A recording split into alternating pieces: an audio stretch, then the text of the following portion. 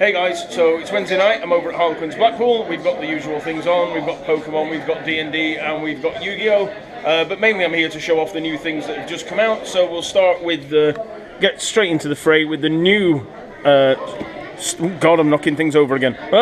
Starfinder core rulebook, which has just come out. It's £45. It's from Piazza, and it's the same guys that did Pathfinder. We've got the main core rulebook in, and we've got the gem screen in, and I'm going to try and put that back without wrecking absolutely all of it. Oh god, Evie's going to go mad as I wreck all the things there. That's kind of in. Yep, so Starfinder, new roleplay game from Piazza. It's Pathfinder in space. It looks really, really awesome.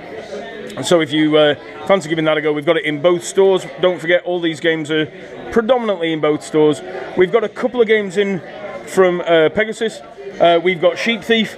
These are lighter, sort of more fun in between games. This is I think is a worker placement game where you're basically gathering sheep up, or you can attempt to steal your opponent's sheep to end up with them, the most sheep at the end. 2 to 4 player games, only about 25 to 30 minutes, or 20 to 40 minutes long. It's $23.50. We've got Frog Riders, another one from Pegasus. Basically, Frog Riders is kinda like a really fancy drafts game where you ride frogs over your opponent's frogs, but you have power cards and all sorts of other stuff. So you get 54 Frog Rider units, some cards, and all sorts of other bits and pieces.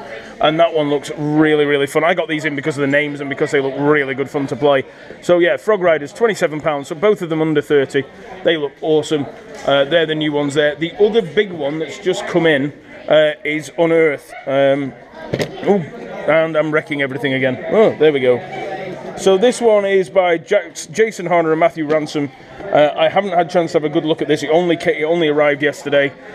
So it's an 8-player plus game. It's 30 to 60. Sorry, oh, an 8-age plus. That's better. 2 to 4 player game. There we go.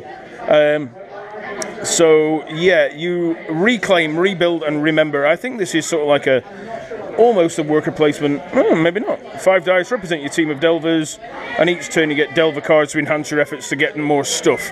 So basically, you're digging up old things to win the game. Like I said, I didn't get an awful lot of chance to have a good look at that because it literally only just come in. So I'm going to try and reset all of this. So no, I'm not. There we go. Everything's falling off. And pick that up. There we go. So that's the new things. I don't think there's anything else that's just come in.